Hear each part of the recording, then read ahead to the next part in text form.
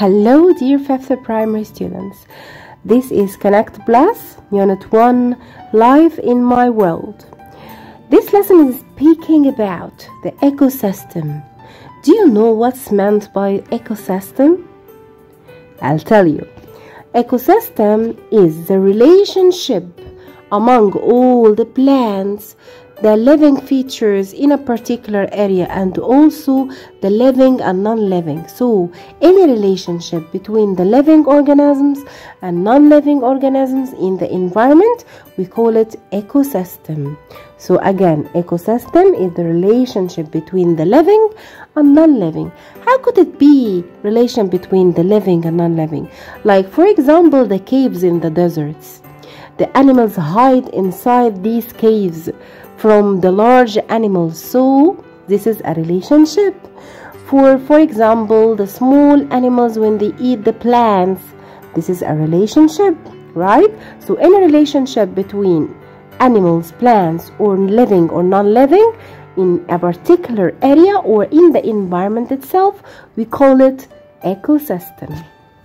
So we have many types of ecosystem like rainforests ecosystem, desert ecosystem, forest ecosystems, and fresh water, the water that we can drink ecosystem, and also the marine ecosystem. And our lesson is about the marine ecosystem specially. Marine means the sea environment. How could it be a relationship between the living and non-living under the sea? That's what we're going to see now. In this video, as you see, the fish can hide among the rocks. Can you see from the larger fish? So this is a relationship.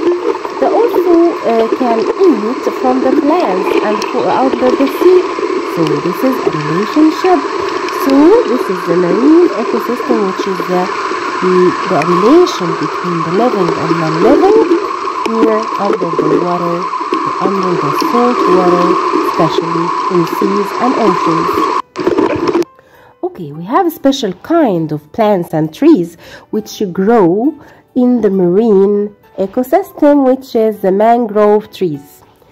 What's the difference between the mangrove trees and the ordinary trees? Of course, there is a big difference.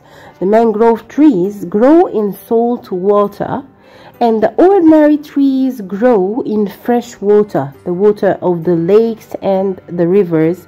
But the mangrove trees grow in salt water, which is the oceans and the sea.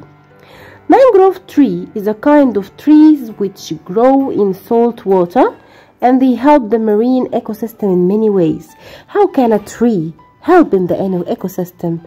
As we say, it's a relationship, right? So the mangrove trees help living and non-living in the marine ecosystem. Let's know how.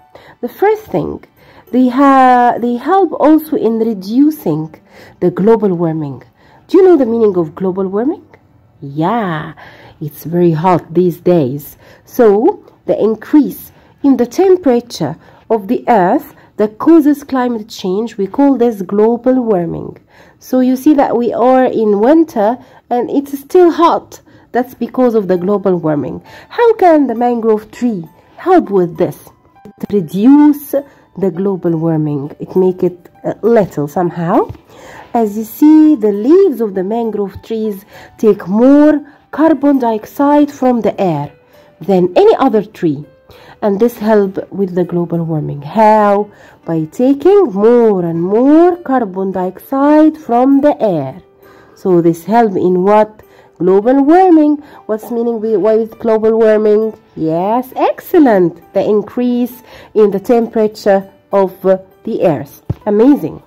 So the mangrove trees also have roots which grow high out of the water to help them get oxygen, as you see here. And also these roots help the fish to hide among them from the larger fish. So it helps the fish to survive. So they help the fish to survive as they hide among the roots, between the roots. Okay, so as you see, also the mangrove trees many small animals and insects live among the leaves of the mangrove trees. Why? Because they are very thick. They are very thick. So the small animals hide among them from their predators, from the tigers, from the lions, and so on. Also, as you see in the pictures, the mangrove trees have yellow flowers. The yellow flowers help the bees, as you see, to make a special kind of honey. So this honey also is special as it fights against many illness and diseases. So it's a very special thing to get a honey from the mangrove forest, as it fights against many illness and diseases. Also, in the mangrove forest we have excellent. We have many kinds of animals and special kind of gazelle, which is the Dorcas gazelle. The Dorcas gazelle. Tell me, have you ever visited Sinai? We're gonna visit it today in our lesson. In Sinai you can see many nature reserves. What's the meaning of nature reserve? Nature reserve, it's an area of land managed to conserve wildlife or to keep the animals and plants safe. So if you have any endangered animal, the kind of animal that's gonna die and we can't find it again, we call it endangered. Okay, so if you have any endangered animal, you can put this animal to live in a nature reserve. Special kind of plants, we can plant them in nature reserve. So the nature reserve is a place to keep the wildlife safe. So it's an area of land managed to conserve wildlife or plant habitat or other natural features. Now we're gonna explore a new place in South Sinai. This place named Nabk. Nabk is a national park in Sinai. Let's watch this video together.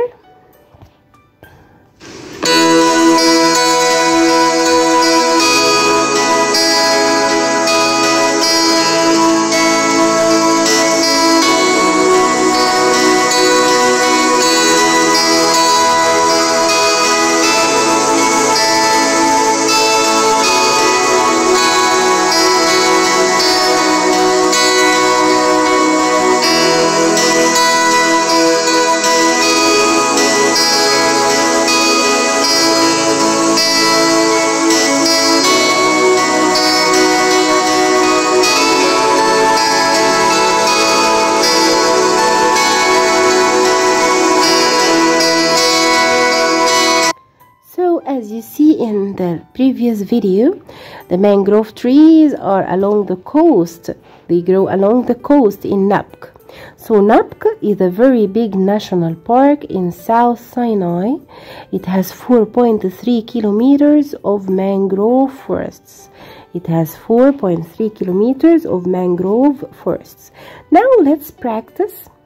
Tell me, what is a national park in South Sinai? We have just said. Excellent, Nabk. Mangrove trees have thick what? And this helps animals to hide among them. Thick what? Thick leaves. Excellent. And the mangrove trees grow in water. In salt water. Okay, excellent. Mangrove trees' roots grow high in the sky. So to get what? Yes, excellent, to get oxygen. So you have to tell me after the video, how can the mangrove trees help in the marine ecosystem? Okay, and wait, because we're gonna take another kind of ecosystem in the next video. Goodbye.